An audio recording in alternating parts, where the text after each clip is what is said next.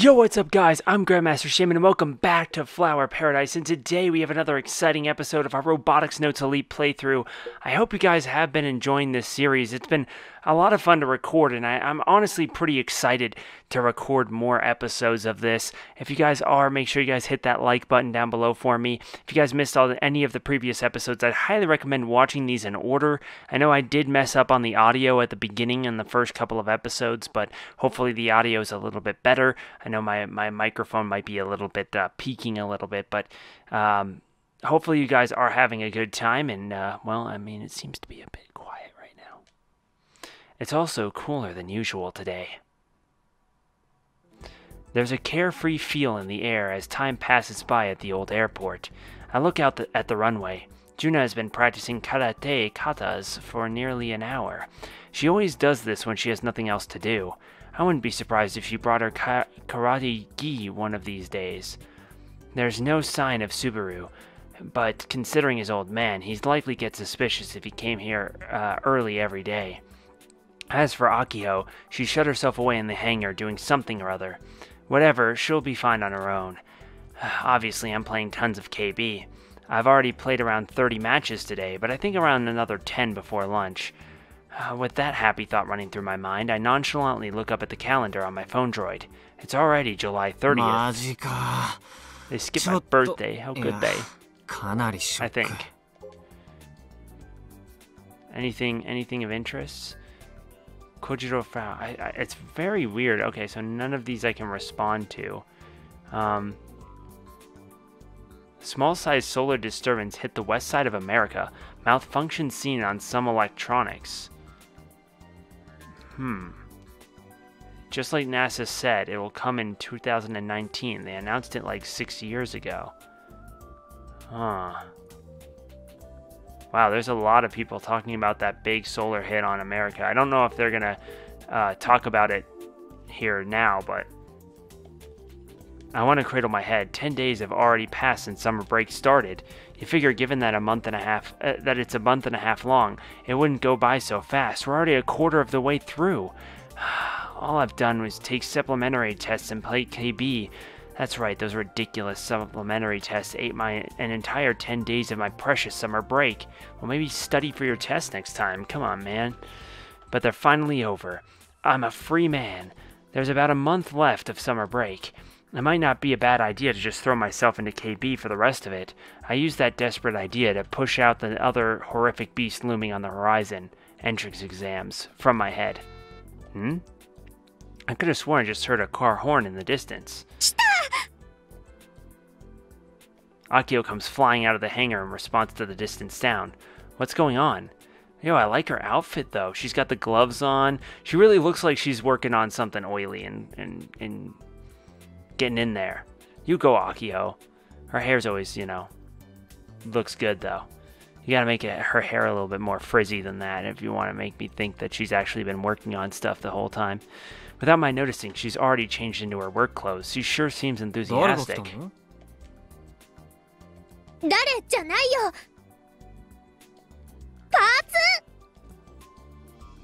Akio starts walking awkwardly towards the parking lot. Despite how it looks, she's actually running, kinda.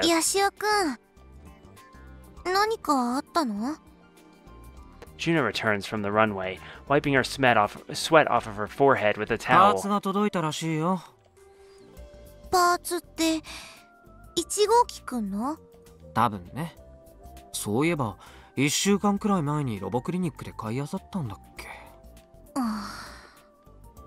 Juna and I stayed behind in the clubroom at the time. As usual, Juna had no desire to go to the robot clinic. I guess she really can't handle Doc. Yes, he's scary, but I can't help but feel bad that his own granddaughter can't stand him.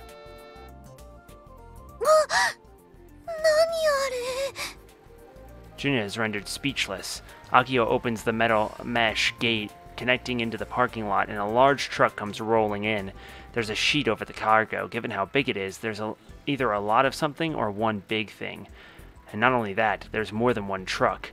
A small truck with a crane attached to it follows the first one into the lot. The two trucks follow Akio's signaling, drive up to the front of the hangar, and then stop. Oh, Akio-chan! 運んできてやったぞ。ありがとうございま A large man gets out of the passenger seat of the larger truck. Given Juna's surprised voice, she must know who this guy is. スペースアーメの社長さん。あの人が。He's the man that behind my beloved space candy, and also Michi's relative. I guess his face does look similar.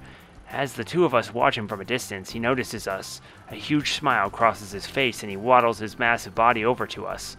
He's like a bear, and for some reason, there's a parakeet fluttering atop his head. Yo, Juna-chan.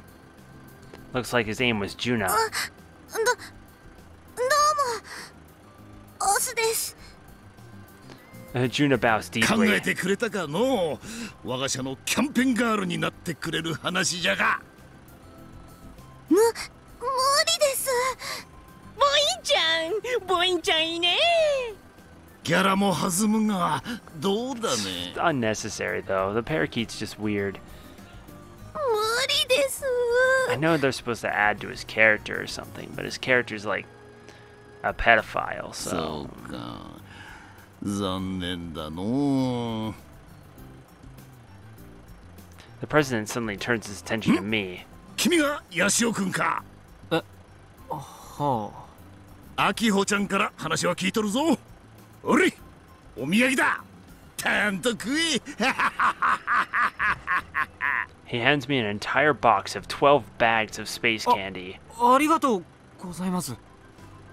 I'm genuinely surprised. This is pretty exciting. There's a bit of commotion coming from the trucks. I glance over to find the workers who drove in using the crane to unload their large cargo. Actually, wait a sec. One of those workers is Michi. カイ、ジュン、どう？どうって？待望の発電機だよ。それにエンジンもラジエーターもバッテリーだってたくさん。すごいね。 Not bad. ずいぶん買い込んだじゃないか。スポンサーである社長が気前よくポーンと出してくれたおかげだよ。しかもね、西の表港からここまでパーツを運ぶのまでやってくれたんだよ。おかげで助かっちゃった。ミッチーに頼んでもらったんだけどね。へえ。これで必要なパーツはほぼ揃ったよ。 Not bad. あと足りないのって毒お手製の巨大サーボモーターぐらいで、それももう発注かけてるんだ。っていうか毒ってば何年も前にあらかじめ作り終えてて、あとは調整するだけだって言ってた。 That's pretty major progress. Although I'm not sure what to think considering money did all the talking. 接合パーツなんかはほとんど製作済みでハンガーに保管してあるから、残る作業は組み立てだけ。 What do you expect, though? Money does all the talking to this day. Like, the fact is, if you have money, you have power. At least in some regard. You know, and if you want to make a giant robot with the money that you're getting, like, you're getting the money for it, you can do it, you know? もうできたも同然でしょ。 Our president's starting to get ahead of herself yet again. Even an amateur like me knows the hardest part of making a giant robot over 10 meters tall is assembling it. Akio's way too optimistic about all this. そうかそうか。できたも同然か。インパクト的にはいいことだぞ。 The president is giving off the same aura as Akio. ちなみにの、今うちの社でステッカーを作っとるからな。ステッカー？ああ、スペースアメ車っちゅうてダーンと書いてあるでっかいやつだ。ボインちゃん。それをな、ロボの一番目立つところに貼ってくれ。頼んだぞ、アキオちゃん。ステッカー。 A natural demand from a sponsor. They're offering money in exchange for advertising, after all. But it looks like Akio had no clue about any of this. 社長。 Oh ス god. テッカーを貼るとガンツクワンの頑張れるらしさが台無しになっちゃうんだけど。It can. I mean, look at like there's that weird anime Pepsi thing where the Pepsi can turns into a girl or something. You know, you could totally pull it off. It's just a couple of stickers. らしさ。それはインパクト的に重要なんか。そもそも頑張れるっちゅうのは何なんじゃ。うちらが作ってるロボのモデルは頑張れるっていうアニメのロボなんです。アニメの頑張れるは目立つところにステッカーなんて貼ってないから。だがなお嬢ちゃん、インパクトっちゅうのは大事だ。やはりの一番目立つ場所に貼るってのは譲れん。そもそも貼るの前提なんだ。それとな、そのロボっちゅうのは人が乗ると聞いたが。はい、乗ります。それが巨大ロボとしての正しい姿ですから。 That sounds like a jab at Subaru, who by the way is still not here. その乗組員な、乗組員じゃなくてパイロット。我が社としては純奈ちゃんを希望させてもらう。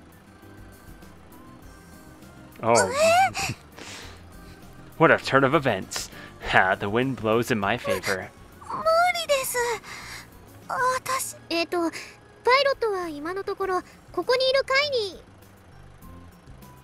いいや、俺はまだ一言も乗るとは言ってないよ。ちょっと階。それにほら、資金を出してくれたスポンサー様の意向には逆らえないでしょう。ねえ。I look at Juna, who is currently muttering to herself with tears in her eyes, desperately shaking her head. Oh, poor Juna. というわけで社長、ステッカーとパイロットの件はちゃんと検討しておきますんで。そっかそっか、よろしく頼むの。特に純奈ちゃんを乗組員にする件な。パイロット。島出身の空手家美少女が操縦する巨大ロボっちゅうのはインパクト絶大だ。ボインちゃん、確実に何日新聞には取り上げられる。これは一面狙えるぞ。もしかすると純奈ちゃんに単独インタビューとかもあるかもしれんね。無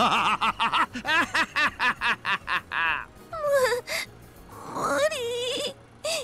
This whole time, Juna has been looking like she's seeing the world end before her eyes.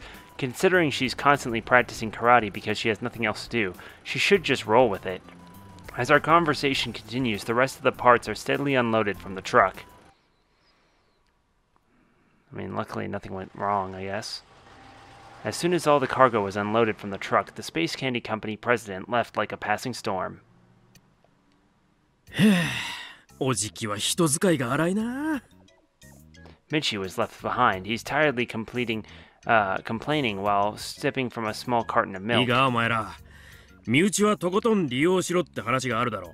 あれは嘘だ。 That's how you get it done. You get the milk. Obviously, that's. I mean, what more could you ask for than just a nice carton of milk? Probably a whole gallon, I guess. But you know. 正しくはこうだ。身内を利用すると利用されることも増える。わかったか？これ豆知識だからな。覚えとけ。 Should a teacher really be saying that to his じゃあ students? 俺は帰る。あとは任せた。 Dude, this guy gives teachers a bad rap sometimes, though. ミッチー、顧問として監督する気ゼロだな。ミッチーはあれぐらいでちょうどいいって。あんまり踏み込んでこられても扱いに困るし。 Considering he's the OG president, you'd think we'd respect him more. How is the gap so huge between him and Misane? 疲れた。 As soon as Michi leaves, Juna weakly sinks into the floor. 私、あの社長さん、ちょっとだけ苦手。 That's fair. 推しが強い人だから？クマさんみたいに大きいから。 I guess life-size robots aren't the only issue. Maybe she can't handle things that are slightly bigger than humans. Maybe if we're going to keep that guy as our sponsor, we're going to have to keep sucking up to him and using Juna. As though trading places with Michi, Subaru appears. パーツ届いたんですね。遅刻だよ。 Subaru shrugs and ignores Akio's comment. He doesn't seem to care at all. He takes a peek inside the garage and then turns back around and faces us. 太陽嵐でやられていないかどうか念のために調べた方がいいんじゃないですか。 Ah, there's the solar disturbance. I knew it'd come up.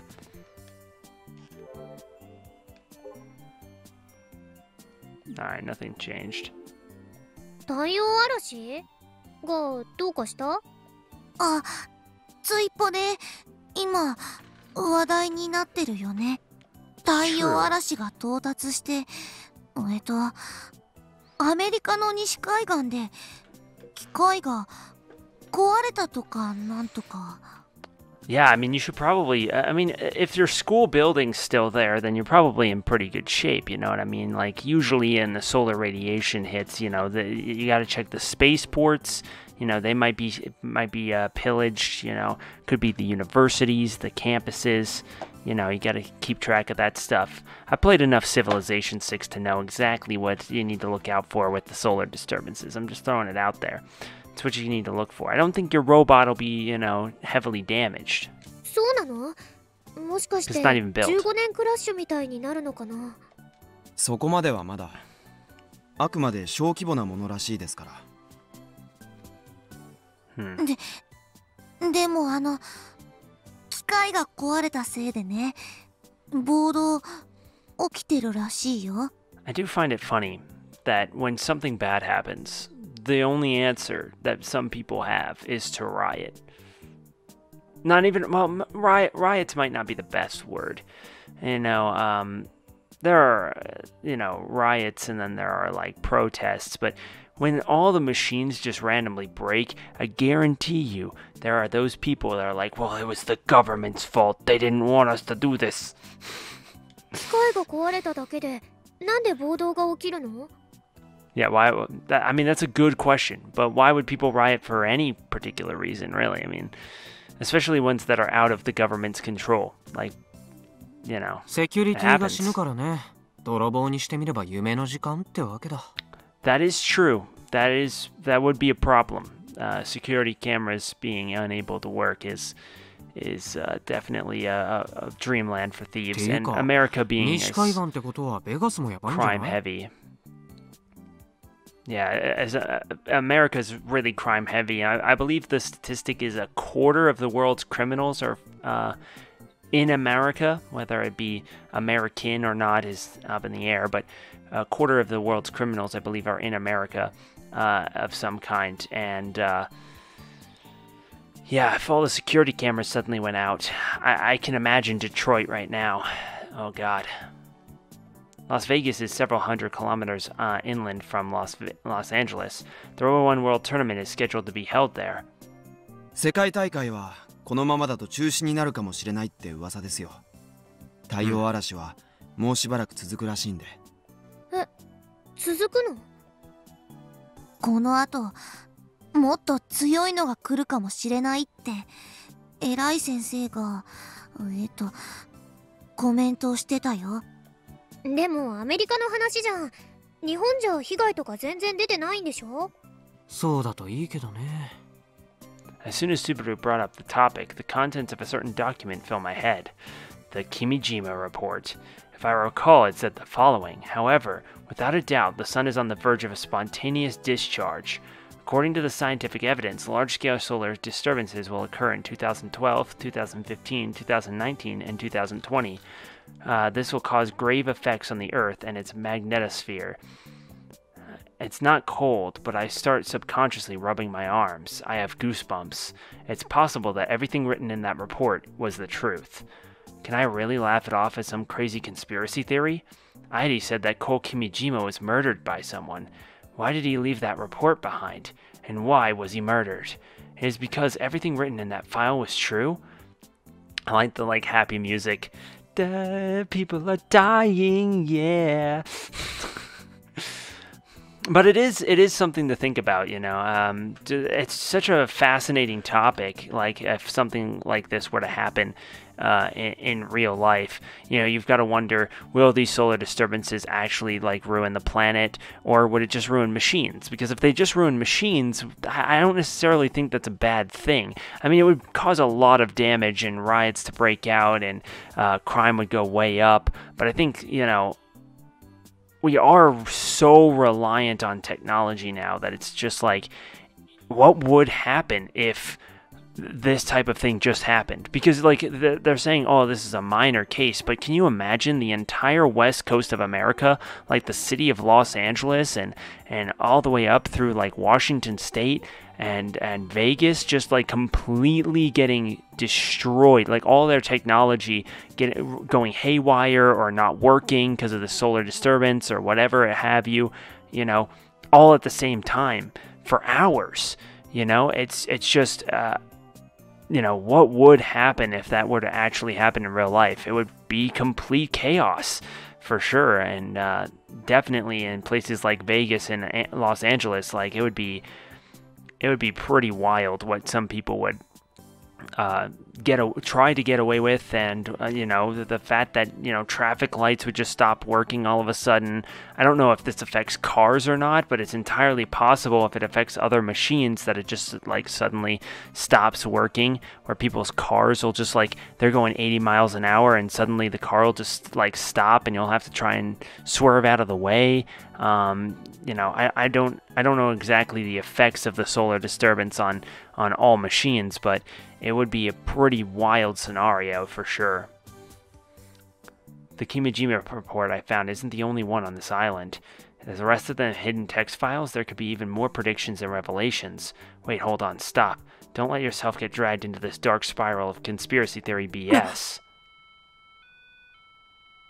There it is. I hear a melody that I know all too well. 着信音変えたの？カゴメ、カゴメ。 Yep. That's right, Juna told me all about this. All folks in Tokyo getting messages similar to the earthquake early warnings all at the same time. Juna and I immediately make eye contact. 何これ？ This would just be so creepy, though. Can you imagine this happening in real life? There's this solar disturbance, and then all of a sudden, everyone's, like, devices started playing Kagame, Kagame. Like, all slightly off. You hear it. They're all slightly off from each other, just making it that eerie feeling. 僕のポケコンからもです。私も。 The melodies overlap, creating a dissonant sound. I feel like I'll get a headache if I listen to this for too long, and the poor sound quality makes it feel even creepier. The fact that it doesn't stop immediately points to the being a call and not a message. うち、着信音をカゴメカゴメにしたことなんて一度もないの。そもそも自分のポケコンに But you know how they 着信音が入 said... っていること自体初めて知りましたよ。 See, you know how they said that, dang it, I was gonna say something. Oh no. The guy distracted me. You know how they say... shit. I don't remember. I checked my phone droid and the display is similar to what when there's a normal call coming in. Oh, you know how they say that it's similar to earthquake warnings? It could be a warning for the solar flares that happen, potentially. In this case, however, the caller's number is hidden. As a test, I try answering the phone. Huh? Oh, thank God. I thought it was going to be like this creep, but I mean, it's pretty sound. It's just like a fax machine's transmission noise. Is she the one doing this? Or is that certain organization that Kokimijima mentioned? I feel a chill running down my spine. My body is shivering. I can't take it anymore and I hang up the phone. Huh? Her timing is perfect. When did this woman get here? There's nothing around here, so you can see everything. Yet I didn't even notice her until she was right there. At long last, Kagame Kagame stops playing. The hangar returns to silence. This music, though. Everyone stands still without saying a word. Nobody can wrap their head about what just happened over the last minute or so. 君たちって中央種子島高校のロボット研究部の皆さん？そうですけど。Uh-huh. Who is this person? Did someone from the media come by for an interview? Or... マスターは殺されました。 Are they coming to murder us? Who killed よ him? かった会えるかどうか不安だったんですよ Yep, she's gonna murder us. This woman smiles as she speaks. A single black van comes driving onto the airport apron. It's approaching at high speed. Then it comes to a stop behind the woman. 突然ですけど They're coming to kidnap お you. 話ししたいことがあるので一緒に来てもらいますね Alright. This music, though. Brawny-looking men in black suits exit from the van, 5 of them. With so many confusing things happening in such a short amount of time, I don't even consider the option to flee. Before I realize it, I've been grabbed from behind with both arms twisted. I can tell I'd be in immense pain if I attempted to resist, so I stay put. いや Akio is grabbed by the arms by one of the men and forced into the van. Juna and Subaru as well. It hadn't even been 2 minutes since that woman showed up. Yet in that short amount of time, she's managed to abduct all 4 high school students. I get pushed onto one of the van's seats, and I'm just dumbfounded by the entire situation. All I can think about is Koki Mijima's fate. The fear of being erased. My body's been trembling ever since Kagame started playing. That's fair. あんた I desperately try to talk. あんた何者なんだ The woman, now sitting in the front passenger seat, turns around to face us. 私の名前は She removes her sunglasses and flashes us a cheerful smile that really doesn't fit the 天 situation. 王寺ない Tenoji Nai. Perfect ending. I mean, that was supposed to be a big reveal, I guess. But technically we don't know who she is. But thank you guys so much for watching this episode. I hope you guys did enjoy. Make sure you guys hit that like button down below for me, because you already know your support. It's greatly appreciated, as well as letting me know in the comment section what you guys think of the situation. What would you guys do if you were in Kai's position when Kagame started playing? Like, would you freak out? Would you try and like resist getting abducted? Like, what would you guys do in this situation? And let me know in the what you guys think in the comment section down below.